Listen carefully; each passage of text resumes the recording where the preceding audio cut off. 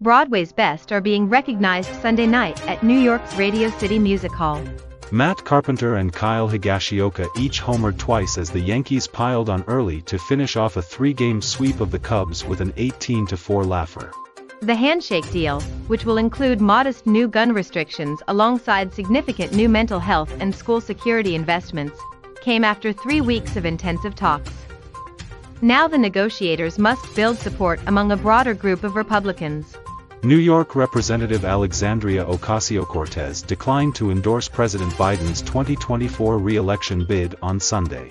Live, Daniel Suárez's Sonoma in-car camera, presented by Coca-Cola NASCAR. I'd like to see DOJ investigate any credible allegation of criminal activity, says Adam Schiff as pressure builds on Merrick Garland.